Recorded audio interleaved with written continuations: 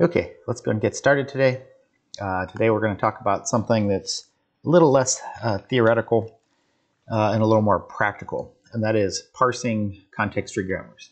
Now, essentially what parsing is, well, let's start off with what a grammar is. A grammar is a way of defining a language, and that language it's defined is the set of strings of only terminals that can be produced by that grammar. So in other words, if you have start with the start production, you just use valid productions in the grammar until you get some string that's in T star, just terminals, then you have a string that's in that language.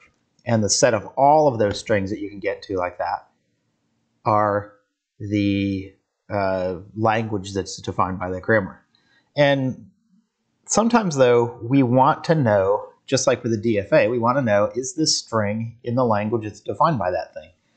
And in other words, we have a string, we know what the string is, and we want to say, is this in the language? Or how were the rules of the language used or the rules of the grammar used to create this string, to generate this string? So that means we can really use grammars in two different ways. One is we can generate strings of the defined language by starting with S, running through various rules of productions until we get only terminals. And then the second way is to act as a recognizer for that string. And when we say a recognizer, we really mean something like with a DFA, where we feed in a string, it tells us yes or it tells us no. So item one, the first one, generating strings, that's relatively straightforward. We just start with S, we apply productions, replacing a variable with the right-hand side of the production, replace another variable, right-hand side of the production. We just keep doing that until we get only terminals. And then we get only terminals, we have found a string in our language. So we can generate strings in some defined language relatively easily. But item two is a little more difficult because we need to find a derivation for the string. In other words, we need to say, here's a given string. How do I get from S, the start production, to that string? What's the path that was used to get there? What's the derivation look like to get us there? And that is what is called parsing. So parsing is taking the string, figuring out what productions of the grammar were used in what sequence to get us from the start production, the start variable, all the way through to that particular given string. So in other words, parsing is taking a given string and finding a derivation or derivation tree, which is just a visual representation of a derivation for that string. So we start with S, and we need to find a derivation that starts with S, and then after 0 or more applications of productions, we would actually have to have at least one. We eventually get to that string, and that string is only going to be terminals. And since parsing finds the steps along the derivation, it can also be used to determine which and in what order the productions were applied, and that could be important for some applications. Parsing should also report a failure if the string can't be reached, if it's not in the language. So in other words, if we give it a string that's not in the language, it should tell us, no, I can't get that. I cannot find a derivation for that. It might even give us useful information about why it couldn't find a derivation for that. And one way to think about this is think about errors as being where you've given a string that's partially right, but then there are rules that can be applied in part of it, but not another part. It'd be nice to know, rather than just saying yes or no, saying no, but here's where things went wrong. Everything was okay up to this point. And think about that like a compiler error when you write a program. There's an underlying grammar for the programming language, the parser for the programming language, or the compiler is applying the rules of that, trying to figure out what you meant and how you meant it. And if you have something that's syntactically incorrect, a missing parenthesis, missing semicolon, curly braces in the wrong place, the wrong keyword used with the wrong syntax, it's useful to have the compiler say, your program didn't compile, and here's where it went wrong. There's something missing here. There's something expected here that wasn't there. Or you used an operator here in a way that it's not supposed to be used. So things like that are useful in parsing as well. Okay, so one of the ways that I like to think about parsing is like solving a maze. In other words, we have this start production, the start variable, and then we have the string that's being parsed, the string we're trying to find the derivation for. And then we have this maze of what productions to use and in what order to get us from here to there. And if you think about these variables branching out, you can really think of it like almost exactly like a maze. When S gets expanded, there might be more than one way to expand it. And if there is more than one way to expand it, that's like you're going down a hallway and you have it diverging in different directions. Maybe it goes left and right, maybe it goes left, right, forward, maybe it branches 5 ways or 10 ways or 100 ways. It depends on the grammar. But that branching out, what we need to do is figure out which one of those paths is the right one to take to lead us to this. And then when we get to take that path, the next step of each of those paths might branch out, and those might branch out. So notice that parsing can be somewhat non-trivial. The idea of how do I know which path to take to get us there can sometimes be tricky, but we're going to look at some techniques to help us with that here in a little bit. So there are a whole lot of methods for parsing, for solving that maze. Some of them start from S and work their way toward the string. Some of them start with the string and work their way backwards toward S. This is called top-down if you start with S. Bottom-up is where you start with the string and work backwards. But it really is like finding a maze. We're trying to find the productions that were used, in what order and how they were applied. What ways did we branch and what ways did we travel down the different steps of that derivation to get us from here to there. Now, there are a lot of methods for parsing, like I said. Some work for any context-free grammar. Some only work for restricted forms of context-free grammar. We're going to look at a few methods today, some simple ones. And in the compiler design class next semester, you should be looking at some more of those and spending a lot more time with parsing. Since this is an automata class, I wanted to touch on it, at least give you a motivation for it to some extent. But next semester, you're going to see a lot of that in the compiler class. And parsing is probably the biggest topic in a compiler class. That's the least trivial of the steps of the compiler. All right, anyway, you'll see that next semester. Now, right now, the first method we're going to look at is called exhaustive search parsing.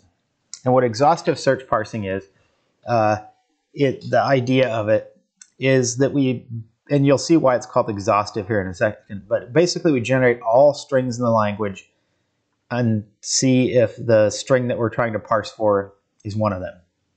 So in other words, it's kind of like taking all paths through the maze. So in other words, we come to a branch, what do? We take both paths. Those come to branches, what do? Take all of those paths. Those come to a branch, what do? Take all those paths. So it's exhaustive because it blows up very quickly into a lot of different pathways that need to be investigated. And we basically keep doing that and expanding that until we get to some end of some hallway where our string alpha, the one we're parsing for, we find that. And then at that point, if we kept track of which route we took, which paths we took, we went left here, we went right there, we went straight here. If we kept track of that, all of the productions that were used along the way, we now have our derivation. Now, exhaustive search parsing can be problematic, though, and we'll see why in a second. So potential problems. First off, the language we may be parsing for could be infinite, and productions can recurse back and call themselves in some way. And we need some kind of method that won't run forever, and we'll find a derivation if one exists, and we'll report a failure if one doesn't exist. And so the question is, if we have something that loops back and loops back and loops back, is there a good way to know that this won't run forever? And is there a good way to know that it'll eventually produce a result? And there's another problem too, that some languages, just the level of branching will blow up so much that it would consume all of the memory that we have available to us. And even with an infinite size memory, it might take us a really long time. We would eventually find our string doing this, but we might need more memory than there are atoms in the universe, and we might need more time than there is in the universe before it reaches heat death. So this can be useful for some kinds of things, but it can also have these problems associated with it. We're going to look at ways to mitigate those a little bit. But exhaustive search is, well, it's exhausting. because it uses so much resources and we're just expanding everything. We're going to look at ways to improve it here in just a little bit. Okay, so let's look at an example. So with exhaustive search parsing, here's a really simple grammar. Branches through, has 3 productions for S. So only 3.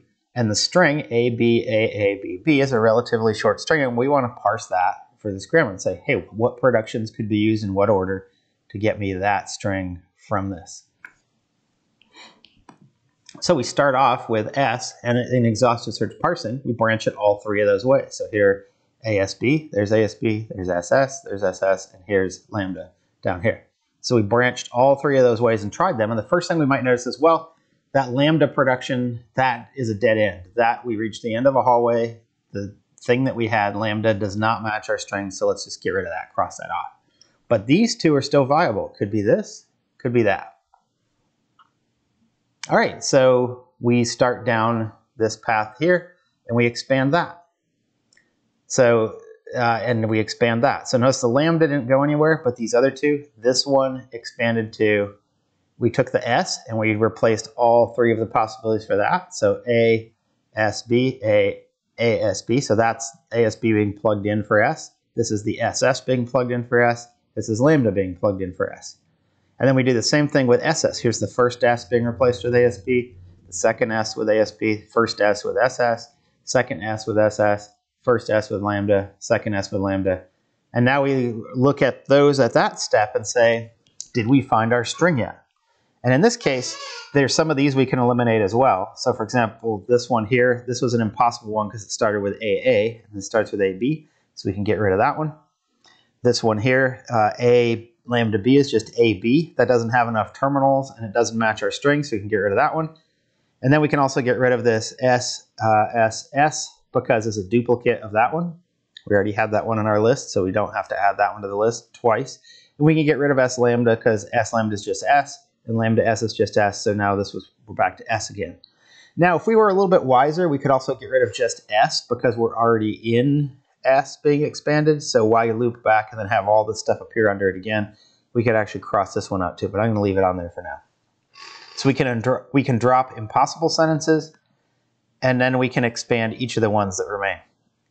So to expand each of those ones that remain, now we're going to expand ASSB and ASSB. Here are all the ways that can expand. So ASB, ASB, in for the first S, second S, SS being inserted for the first S and second S, and then lambda being inserted for the first one.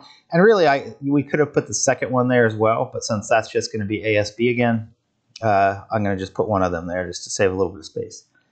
And now we would expand the next one. So the next one, ASBS, here's ASB plugged in for the first S. Here it is for the second one. Here's SS for the first one, SS for the second one. We'd have lambda for the first one. So we'd get ABS, and we'd have lambda for the second one, which would be ASB, and so on. And we would keep expanding all of these like that. Now, I don't have enough room on the slide to go through all of those and show all of those. So I'm just going to kind of cut to the chase and show how we got through this. This is going to explode, though, with just tons and tons of these sentential forms that we're keeping track of along here. But eventually, our string is going to appear as a sentence somewhere in this. And so the path taken to that sentence, in other words, A did this, and then, let's say SS, and then it did this, and then that did this, and so forth.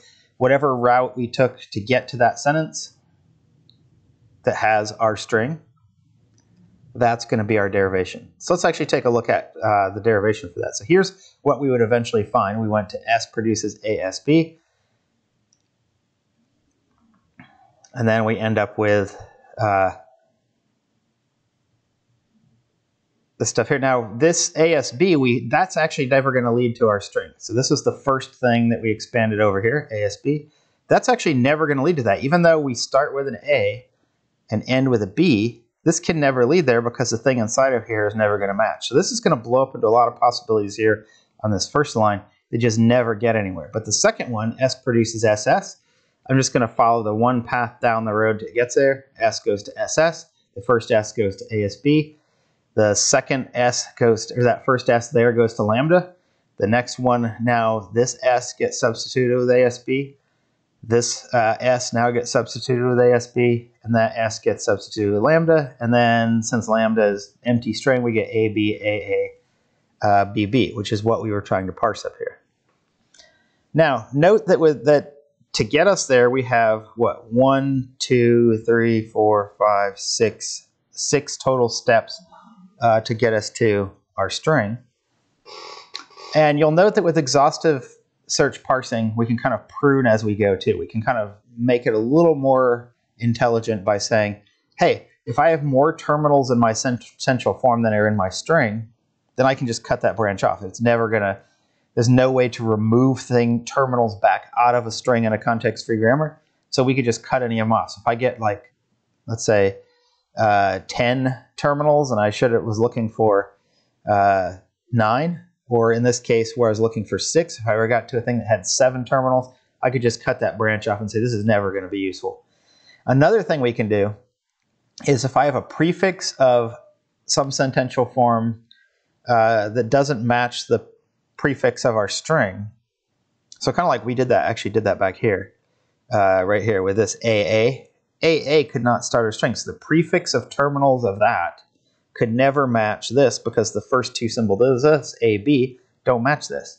And so we can get rid of anything where the prefix, terminal prefix of the sentential form does not match the prefix of the same length of the string we're trying to parse.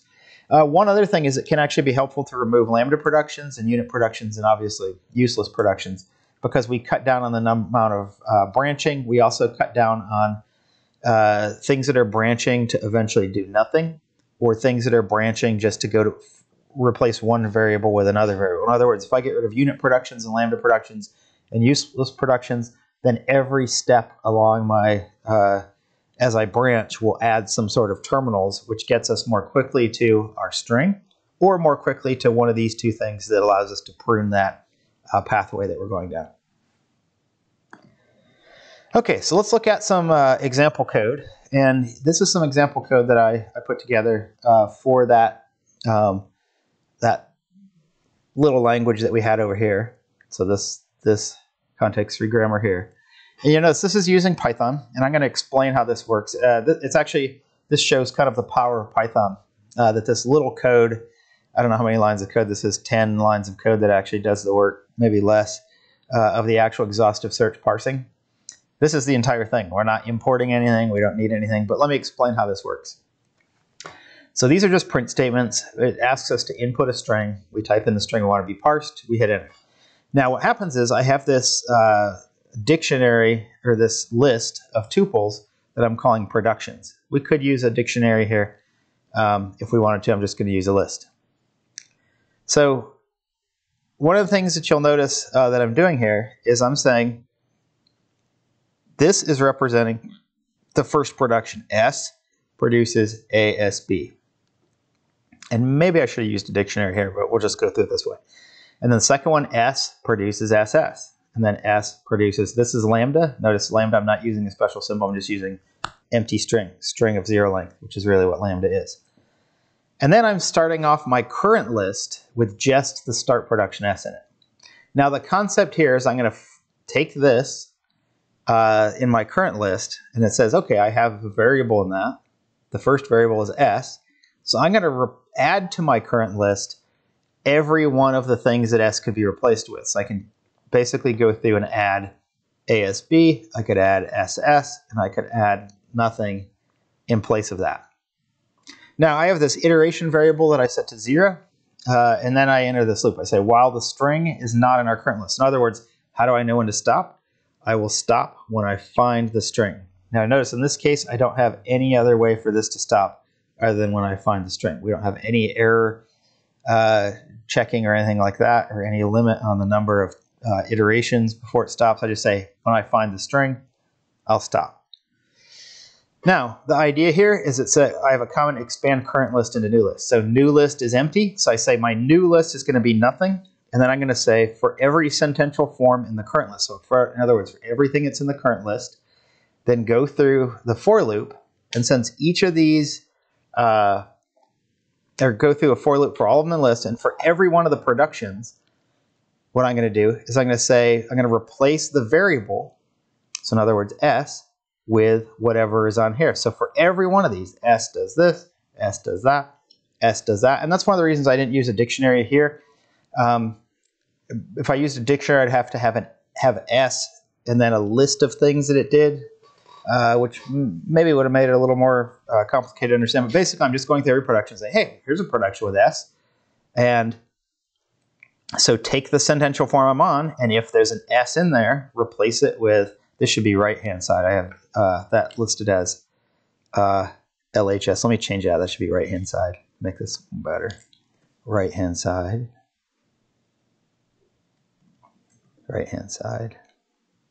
Okay. So in other words, I'm replacing the variable, every variable, or the first variable I encounter, right-hand side. And that's what that one means. That means just replace one of them, the first one you encounter. So replace the first variable with the right-hand side, and then app goes into this new form. And then I say, hey, if the new form is not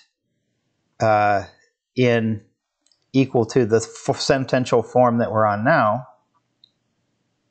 and if the new form is not already in my new list, in other words, I don't add them twice. So if it's not the same as what I am, and it's not the same as something that's already in the new list, then add it to the list. And that's it. So in other words, once I have that, I've complete this loop, I will have gone through every one of the things in my current list, replacing the first variable with every possibility of things that matched up with it. And I'll put those in the new list. And then at the end of this, I just say, okay, now make the current list equal to the new one to replace the current one with the next generation. And then I print out some stuff, and then I go around and I do that again. And I keep doing that until I find the string. And if once I do find the string, I print out the parse was found after iterations, and then I print out the final, the length of the final list with how many sentential forms it had. Now, when I actually run this, and I feed that string in that we had earlier, A, B, A, B, B, you might say, well, how many sentential forms do I end up in that list towards the end, right before I find it? Here is it running. So the first iteration, we get 3, just like we did when we did it on paper. The second generation, I get 6, which is those 3 kind of branching. And then the next generation, I get 13, and then 27, then 59, and then 128. And then I finally find it amongst the 128 there. And it would have been a derivation that we found for that string ABAABB. But notice that that list ballooned up after just 6 iterations to 120 items in it. And then we said, oh, I found it. Now, there are some things that we can do to improve the performance of this. And the first thing is notice that we're not pruning anything right now. We're never checking those things. Are there more terminals? Does the prefix not match? So let's add a little bit of pruning into this. So here's the code with some pruning. Notice that this is the same basic concept we had before, except for one thing. I've added this function here, called terminal prefix, which I pass in a string, and it returns just the string of terminals at the beginning of that string that I pass in. And then I can check that against the terminal prefix of the thing that I'm on. So in other words, down here you can say term prefix equal terminal prefix of the new form. And I say, hey, if the length of the terminal prefix is less than or equal to the length of the input string, and if the terminal prefix is equal to the beginning of the current string up to the terminal prefix, in other words, the first n characters of this, do they match that? And if they, so the idea here is that if those match, then it's allowed to be added as a new form. If they don't match, then that's thrown out because we don't want it. It's not something that could ever lead to that. So we added just a few lines of code down here in this function to add this pruning. And now let's see what happens when we run that. And notice that this is now exhaustive search parser with pruning, and it's still not very much code. It's still a very small amount of code here. All right, so there it is. Before, remember, it ballooned up to 120, what was it, 128 sentential forms. Now we run this, and it goes up to only 27. So we've lost about 100 of these pathways by just a little bit of simple pruning like that. It still takes us 6 iterations, but we used much less memory. Now, there's one other thing that we can do as well to make this a little bit better. And let's take a look at what that is. So one of the things that we could do is, with exhaustive search parsing, we still have these problems. Lambda productions in a grammar can cause the length to kind of grow and then shrink back down again. So you'll notice that if we were to follow the sentential forms we were creating, we'd have S go up to SS and then to SSS, so we could get an arbitrary string of S's altogether. But any of those S's could eventually be replaced by lambda, and they could go away again. So we can end up with these cycles where we're doing, hey, this goes to that, and then it backtracks back down to this, and back down to S, and back down to lambda. And so we'd be passing these things through a lot, growing things, having them go away again, growing them, having them go away. And really, that's one of the things that we can do. The other thing we can do is any production that doesn't generate a terminal can just keep expanding, and we can't really prune that, because the only way we can prune it is if I have more terminals than I have symbols in my string that I'm parsing, or the terminal prefix doesn't match. The terminal prefix of a sentential form does not match the beginning terminals of the string we're trying to parse. And if all I have are a bunch of variables like this, I can never match those up and I can never prune them. So the idea here is that we want to, it can be helpful to eliminate all lambda productions. And remember, you can always eliminate all lambda productions unless lambda is in the language. And if it is, then we need one, and it only needs to be at the very beginning of the grammar, the very beginning of start production, which is S produces lambda, and then something else that is guaranteed not to have lambdas. So let's look at how we would eliminate that. Okay, so if we're going to remove the lambda productions in the grammar, except for S in this case, because lambda is an element of our language. So there you can see S producing lambda. So what we do is we separate that out. Here's S producing lambda, or here's the rest of it that's guaranteed not to have lambda. Now we remove the lambda productions from the rest of this, so we get A produces AAB, A produces AA, and A produces AB. So this is what that would look like with lambda productions removed. So that keeps lambda in the overall languages, but it eliminates all the other ones. So what you'll notice down here is that we'll never have something grow and then shrink back again. It'll never grow an A and then replace it with a lambda. It's always going to just add more and more things each time. Now we do have this where we have AA there. We could actually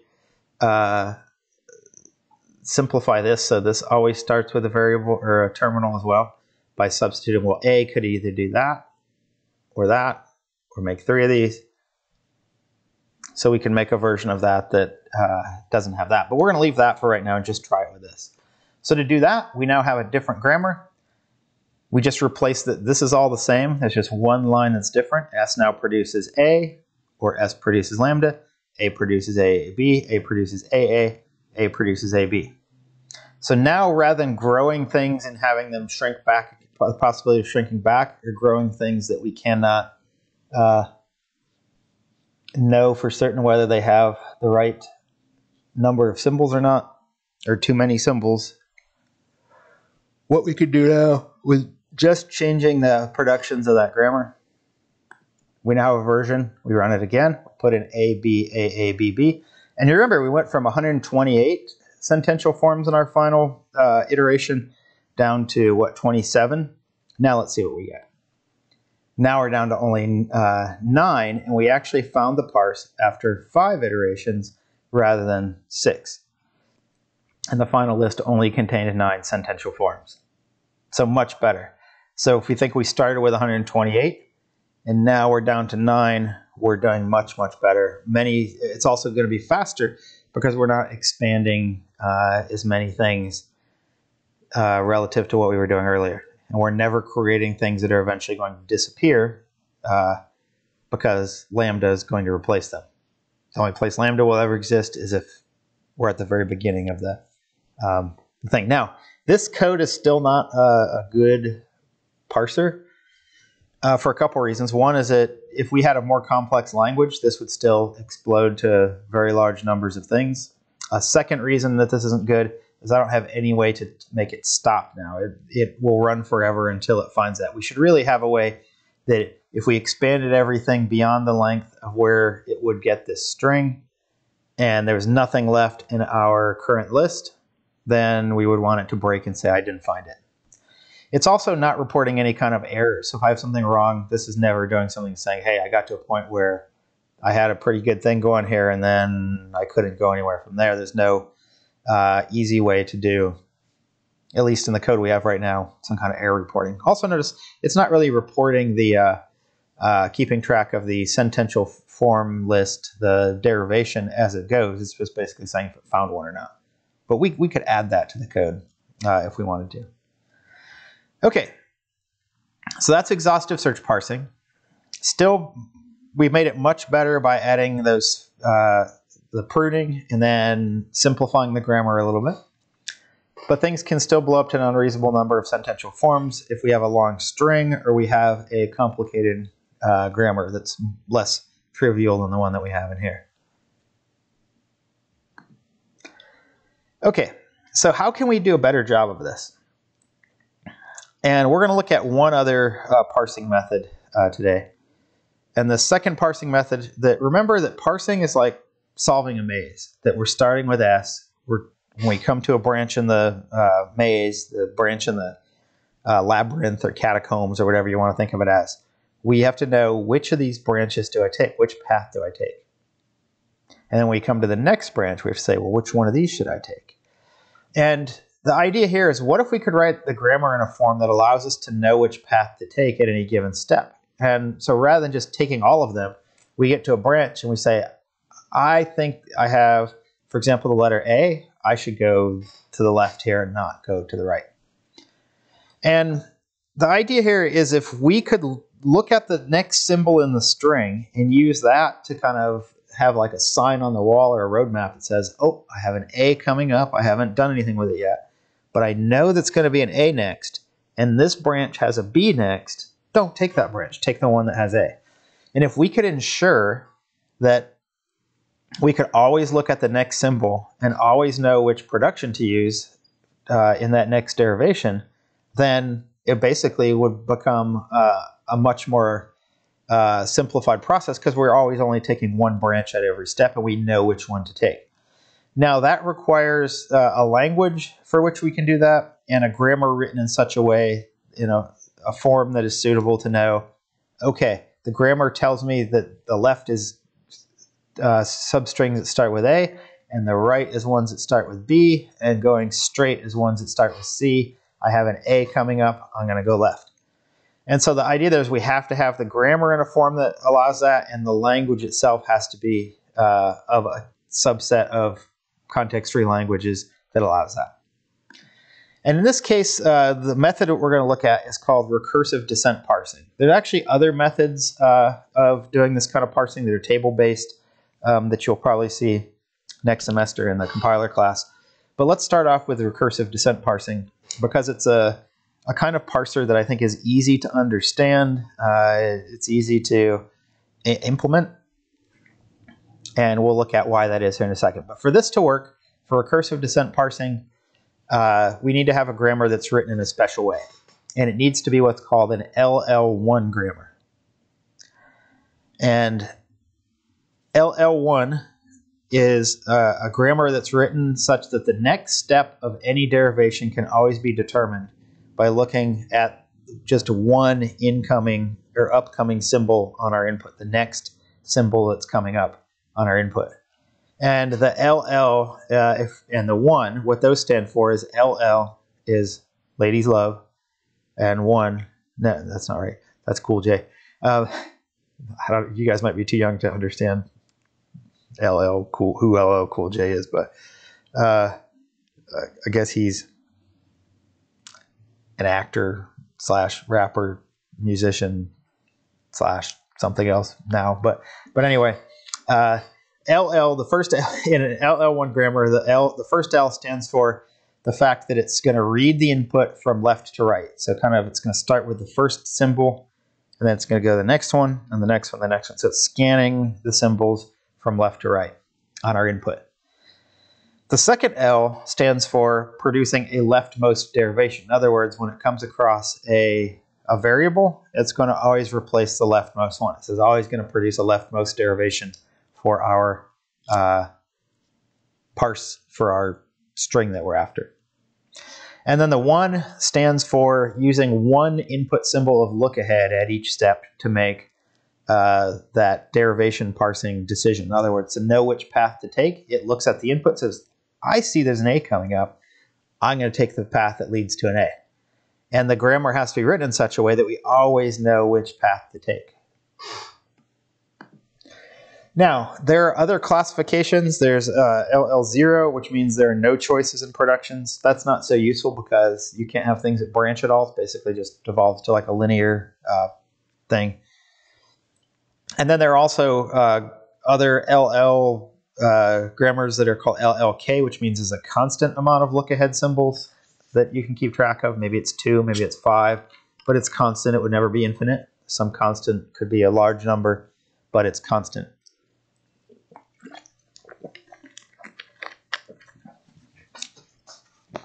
But in each of these cases, reading input from left to right, producing a leftmost derivation, and how many symbols we look ahead. Now, an interesting thing that we mentioned earlier, but I'm going to mention again, is a compiler uses a parser to find a derivation for your source code. So you'll learn more about these classifications next semester, along with other parsing methods in the compiler class. But what I want to do is focus on that LL1 grammar and how we can write a recursive descent parser for that. You'll probably look at other parsing methods next semester. Maybe you'll look at SLR or GLR or LALR, or maybe you'll look at early parsing, or there's a whole bunch of different parsers. You could actually have a whole, you could probably have like a whole 4 years worth of learning about different kinds of parsers. But we're going to look at recursive descent parsing because it's pretty simple, it's easy to understand, and it's easy to implement. So let's look at an LL1 grammar first. Okay, so here's an example grammar. S produces ASA or BSB or DAD, and then A produces CA or C. So the first question is this LL1? Can we tell what path to take along each step along the way here? And in this case, let's look at variable S. Variable S, if we look at that, can we tell which of these to take given an input symbol? They all start with something unique. That starts with A, that starts with B, that starts with D. So yes, the signpost we could put on the wall says if I see an A, take this branch. If I see a B, take this branch. If I see a D, take that branch. So it's kind of like we spray painted A and pointed an arrow toward this one, spray painted a B on the wall of the maze, the cave, pointing to that one, spray painted a D pointing to that one. So I can say I have an A coming up on my input. I know which branch to take, that one.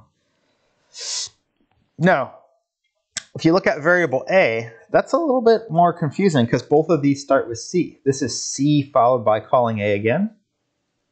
And this is C with nothing after it. So what we could do is we could guarantee that if I have a look at the input and I see a C, then both of these do that. So we could kind of factor that and say I either just match that C and then I either call A again or I exit. I just exit without calling A again. So how do I know which one of those things to do? Do I either call A again to expand it again, or do I just terminate, exit that A, return from it? And in this case, the way we're going to determine that is if I see another C coming up, I go and do that. And the reason that that works is because there can never be a C that follows this A variable anywhere else. So following the A, when the A is done, is always going to be a D. So if I see a C coming up, I know I need to call A again. So this was like always kind of consume the C and then look, and if I see another C, then consume that. Or call A again to consume that. If I don't see a C coming up, if I see a D coming up, then just exit from this because I know it has to be that D that follows it. And what you're going to end up doing in the compiler class is you're going to end up computing these two different sets. One is called first, which was what's the first symbol that appears in each of these. The first of this would be A, the first of that would be B, the first of that would be D. The first of S would be the set A, B, and D. And then there's a second part of this is called the follow. What can follow that particular thing? So what could follow S is A and B. What can follow A would be this D. And so by computing those first and follow sets, we can make sure that this is genuinely LL1. And the idea there, as long as the parse table has no multiply defined entries, or in this case, as long as every branch, we can determine which way to go. So in this case, this is LL1.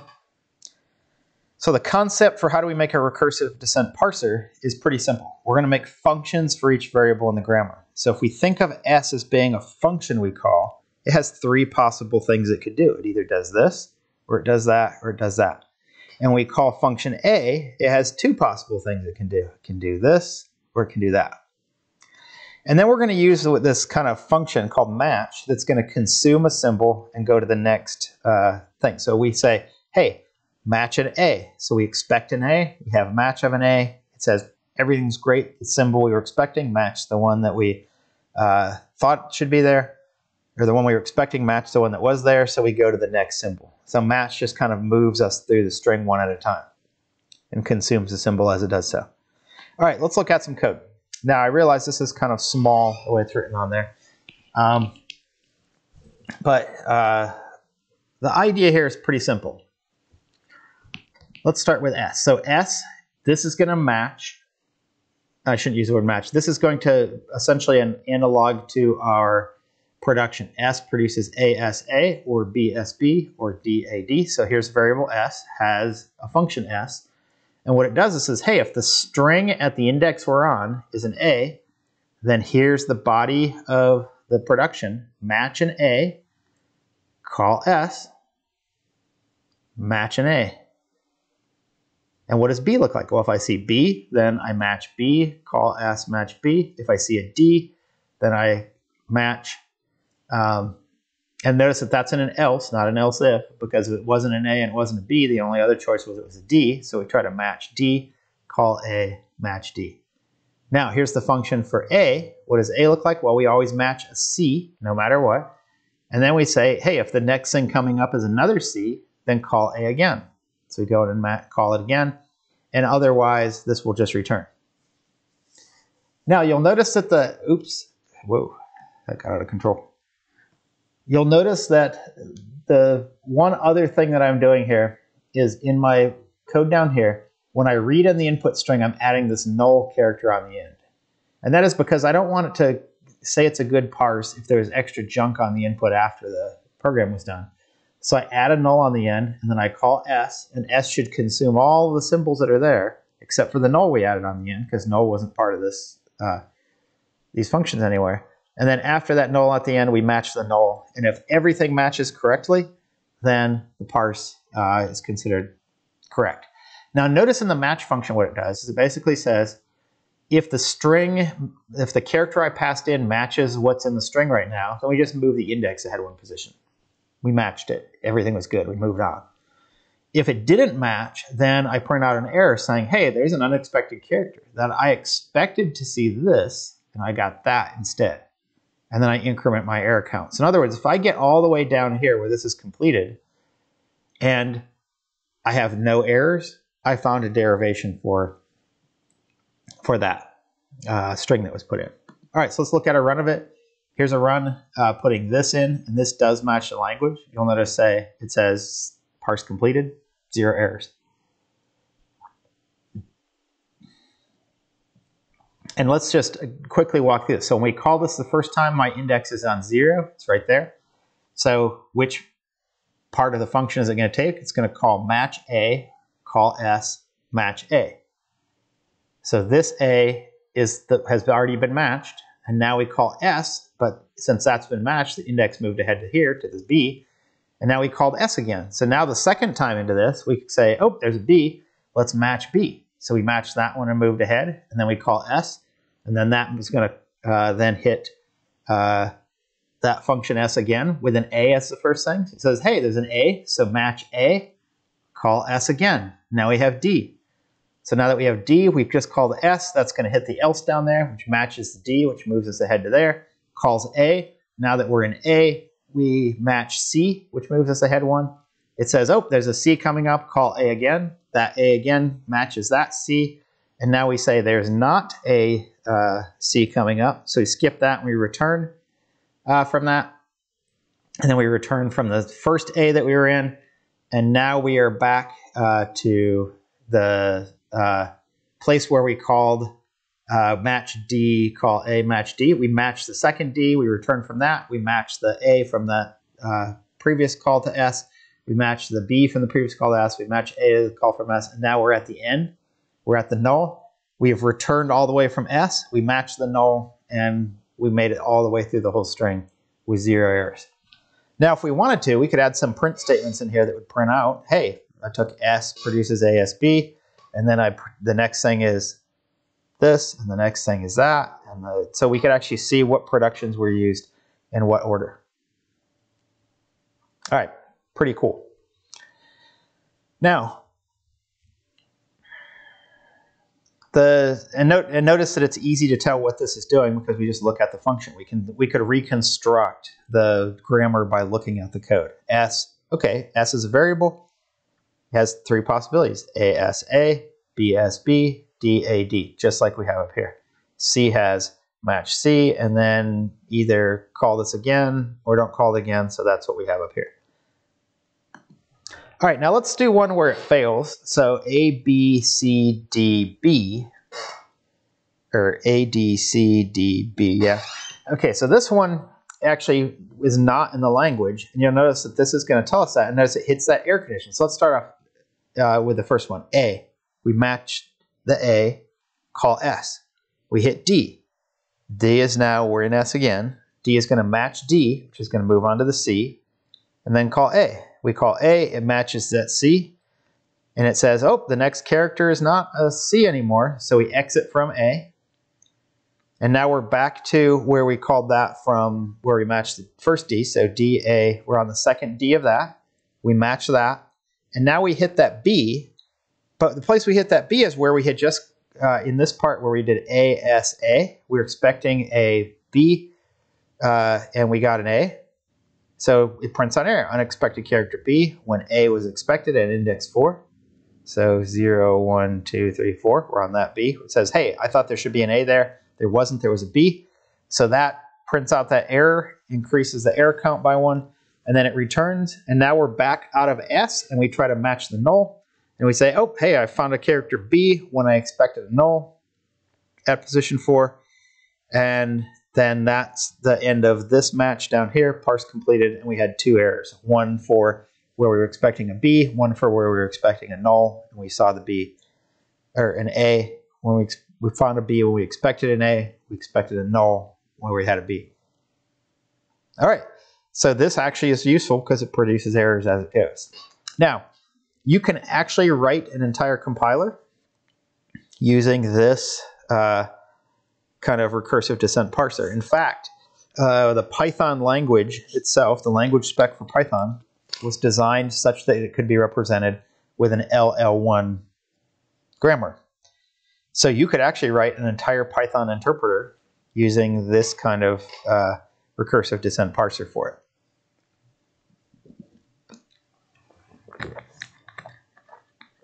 And that's pretty cool. Now, let's look at one other example here. But before we do that, I want to mention a couple things about LL1 grammar. So the first thing is that a language is called an LL1 language if it can be generated by, in other words, if you can write an LL1 grammar, you know the language is LL1. And LL1 grammars have these properties associated with them, that they are not ambiguous. In other words, each step of a derivation has to be uniquely identifiable by that next input symbol that's coming up. That means there's no room for ambiguity in that. The second part about an LL1 grammar is it cannot have left recursion. In other words, you can't have productions that are in the form A produces, so a variable produces variable as the first thing on the right-hand side. Next thing is not all languages are LL1. So there are context-free languages that are not, but some are. Some you can put them into an LL1 format, even if you don't have an LL1 grammar originally. And those that are LL1 can be parsed with a recursive descent parser. So in other words, if you can make an LL1 grammar, you know you have an LL1 language, and then you could write a recursive descent parser kind of like this for that. Now, there are many other types of parser, and like I said, you're going to probably study several of those next semester. Now, let's do one final example of this to give you a little bit of a motivation here. So here's a useful grammar. That other one with the A's and B's and C's and D's, it just seems like this abstract thing. But here's one that's actually useful. And you might first look at this and think, well, what is this? This doesn't look useful. It's got like S produces E, E produces eat or T, T produces TMF or F, F produces E in parentheses. So I have put in kind of this blue color, this blue-gray color, all of the terminals. So the terminals are left parenthesis, right parenthesis, digits 0 through 9, plus minus, times divided by mod. Now what those variables stand for here, I've kind of given a little key over on the side there, that E is an expression, S is just the start production. We could have just had defined S as that, but S goes to E, E is an expression. So this is all of the things in our language are just expressions at the top. So an expression is an expression, an additive operator, and a term, or just a term. So in other words, if I have addition and subtraction things, then I can notice I can make an expression is another expression. It's another expression. So this is can generate a thing of list of things separated by pluses and minuses. Or if we don't have a plus or a minus, or we're done with pluses and minuses, I could just go directly onto term. And what a term is a term and a factor separated by a multiplicative operator and a string of those, which could eventually end with just a factor. And what's a factor? A factor is either an expression in parentheses, which goes back to the top to fill in more things with pluses and minuses, or it's a number. And what's a number? A number is a digit followed by another number, or it's just a digit. So you get strings of zeros, 0 through 9 here built up. And then what are the additive operators? Just plus and minus. What are the multiplicative operators that go in here? Times, divide, and then mod. So this is actually a grammar for arithmetic expressions. It only handles integers right now, but we could easily extend this so it handles hex constants and floating point numbers and things like that. But this is going to handle all arithmetic expressions. And it's actually even a little bit cooler than that, in that not only does it handle arithmetic expressions like this, but it's also encoding the order of operations. Notice that at the top level we have things separated by addition and subtraction. And then at one level below that we have things separated by multiplication and division. And one level below that are things in parentheses, which can go back up and have more things that are in parentheses or have that. Or if I have a digit, a number, then I just chain together the digits there. So this is actually a really cool, useful grammar in that it encodes the order of operations correctly, so that the multiplication and division and the things in parentheses are going to happen lower in the parse. Those are going to happen first. And then toward the end, we're going to take the results of those and add and subtract them. So if we wanted to make a calculator that supported, or a programming language that supported order of operations correctly, this would be a grammar that allows that to happen.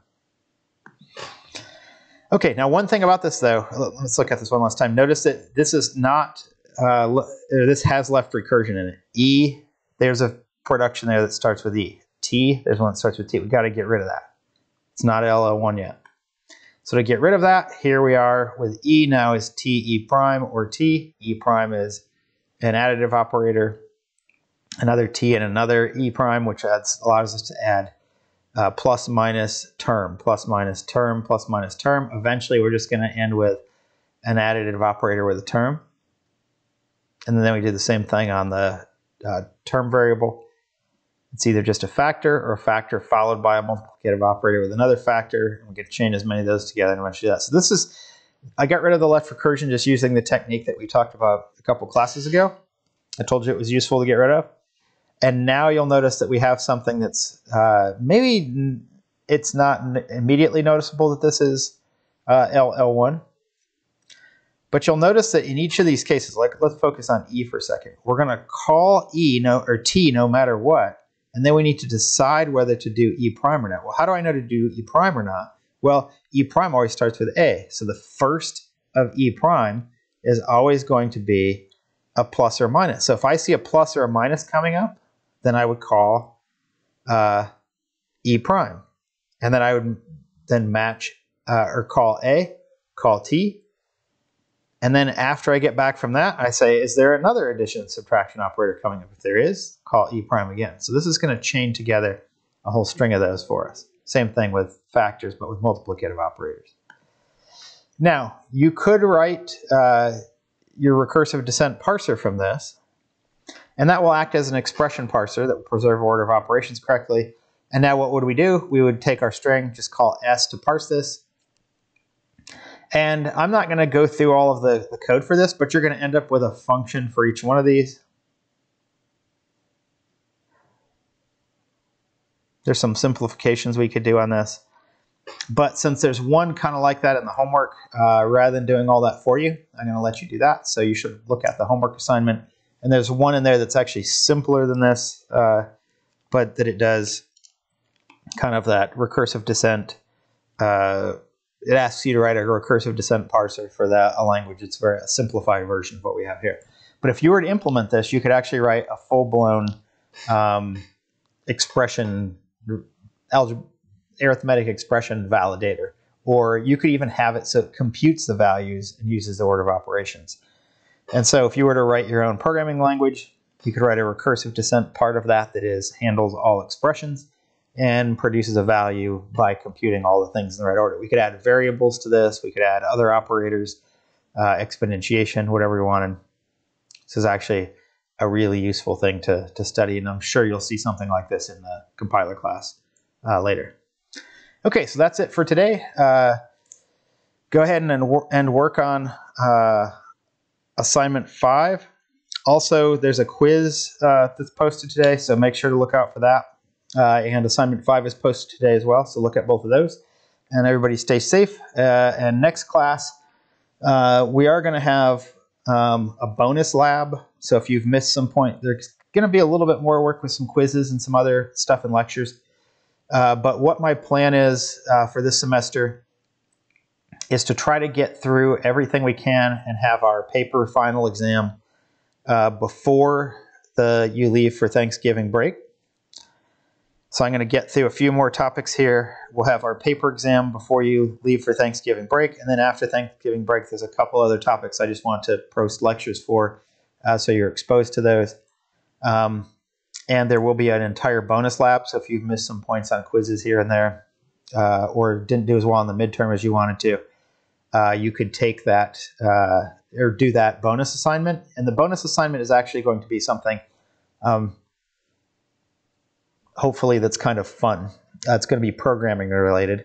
And also keep in mind that there are still bonus points for the black box automata. So all you have to do is start asking me some strings. And I promise you that it's not something outlandish or crazy. It's something you should be able to figure out. It's something I wrote a program for. So if you give me a few strings, I can give you answers back. And now those bonus points have now moved from the midterm to the final exam. And the final exam being worth more of a percentage than the midterm, the bonus points have now escalated in value. So you might want to ask me some black box things and see if you can figure that out. All right, so that's it for today. Ask me if you have any questions. Make sure to check and do the quiz. Make sure you start on that assignment 5. And assignment 5 is a programming assignment that you're going to go through. All right, so that's it for today. Thanks.